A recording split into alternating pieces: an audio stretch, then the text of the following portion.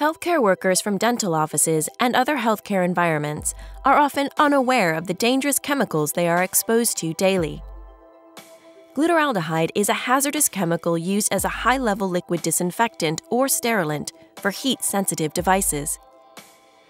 According to OSHA, it requires special ventilation and can be harmful to clinicians, patients, instruments, and the environment.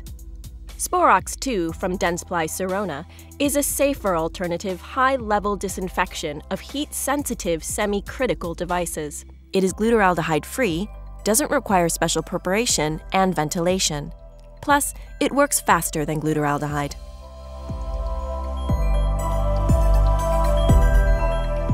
Thoroughly clean and dry the device per the manufacturer's instructions. Pour Sporox II solution into Pro-Soak soaking tray or appropriate container.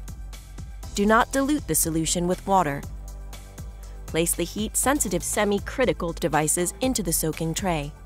Sporox II solution achieves high-level disinfection in 30 minutes. After the appropriate time has passed, remove the basket in the soaking tray and rinse the devices thoroughly using potable water. Set aside to allow to dry and store the devices according to the manufacturer instructions. Sporox II is tested and recommended for use on Dentsply Sirona products, such as the Ceric Omnicam stainless steel sleeve, and to disinfect Genie impression material.